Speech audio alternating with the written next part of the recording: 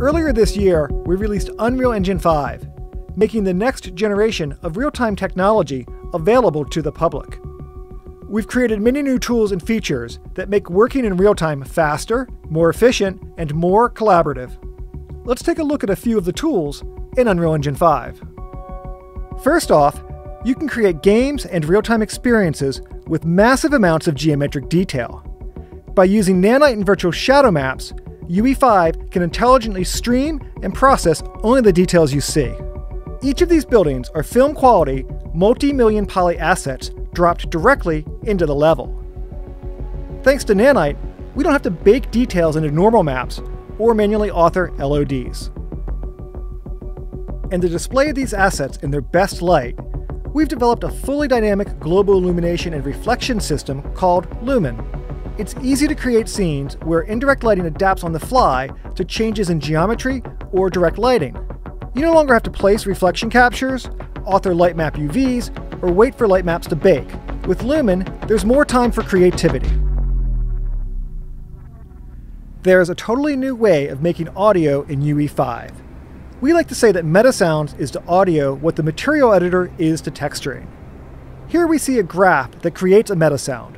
First, an audio file is randomly selected, then it's procedurally modified, and finally rendered for playback. With MetaSounds, you get total control over the project's sound design, so you can drive next-generation procedural audio experiences. UE5 has animation authoring tools built in. With these artist-friendly tools, you can create rigs and share them across multiple characters with Control Rig, then pose and animate them in Sequencer. There is an entirely new retargeting tool set that lets you easily reuse existing animations, even across characters with different skeletons and proportions. Next-gen consoles have demanding rendering requirements. With Temporal Super Resolution, you get built-in, high-quality upsampling that delivers high-resolution frames at the cost of low-resolution renders. Here we see native 4K frames on the left and 1080p frames upscaled to 4K on the right. As you can see, there's hardly any loss in quality. One of our ongoing goals is to make the creation of open worlds faster, easier, and more collaborative for teams of all sizes. The new world partition system changes how levels are managed and streamed, automatically dividing the world into a grid and streaming the necessary cells.